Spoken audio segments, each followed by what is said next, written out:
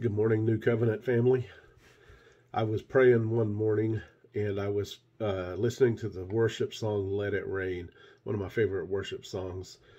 And I began to pray that the Holy Spirit would pour himself out or be poured out in our lives and in our congregation at the time of the church I was pastoring. And I wasn't expecting an answer really. And he spoke back to me and said, the hydrologic cycle begins in the earth, not in the sky. And it got my attention. And because I'm a teacher, he kind of talks to me and drops little things in my heart. And so I began to pursue that statement, and it flashed me back to my days in school, studying science. And I realized most liquid is on the surface of the earth, so that's where the cycle begins, of course, with evaporation. So let me just briefly remind you of a few key words that are involved. And you learned all of this in science, and so did I. But I want to tie it into our worship. Evaporation is the process by which water is converted from its liquid state to its gaseous state, or water vapor. In other words, water leaves the Earth's surface and it enters into the atmosphere as gas. Now, evaporation is also a purifying process. So whenever water comes up off of the Earth into the atmosphere, anything that's in the water, whether it's dissolved or undissolved, remains behind. That includes salt, rocks, minerals, other materials that might end up in the surface water. As it evaporates, it's purified. So condensation is the process by which water vapor is changed back into liquid.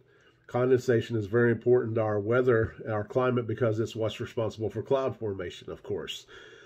Now, fog is condensation near the ground, and I want you to remember that. Fog forms when moist, warmer air comes in contact with cooler air near the surface. So hold on to that thought for just a second.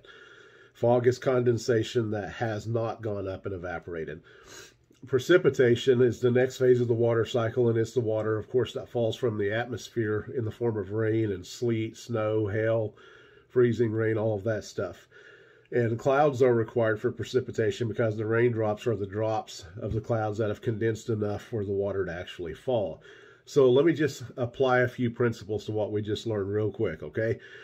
As a new creation, we're both spiritual and physical beings, which means we are members of the earth and of heaven at the same time. The book of Colossians confirms that when it says, in fact, that we have members on the earth and we're seated in heavenly places with Christ.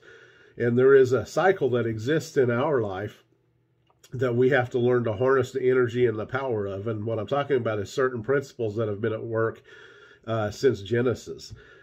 And then, so let's just take the principle of evaporation. Evaporation is me offering up praise and worship, as well as my perceptions, allowing myself to be caught up into the Spirit and my spirit communing with His Spirit. Now, when I say up, being caught up, I want you to think positionally with me, not just geographically, because in the kingdom, up is a dimension, not just a direction, okay? So back in school, they taught us that evaporation is purification.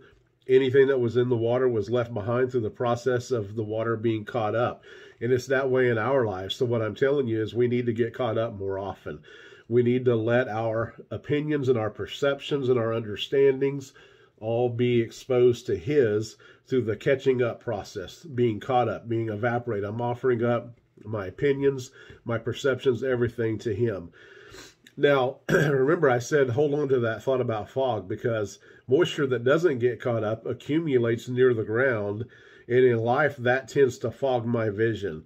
So my perspectives, my perceptions, my opinions, my thoughts that I refuse to let get caught up into the heavenly so they can be purified and come back down as condensation, those things tend to form as fog, and they keep me in a fog in life, if you know what I'm saying. Now, precipitation is the completion of a cycle. It's whatever was offered up now comes back down, purified by that process. So here's a thought to consider, okay? If condensation is tied directly to evaporation, then maybe you're not waiting on heaven as much as you think you are. And probably I'm not either. Start emptying, start releasing what you have and empty yourself out through worship and through renewing your mind, and you'll begin to create the very season that you're craving in your life. Did you catch that? Renewing your mind is a key part of worship. And when you renew your mind and allow your thoughts to become His thoughts, you begin to create the season that you crave in your life.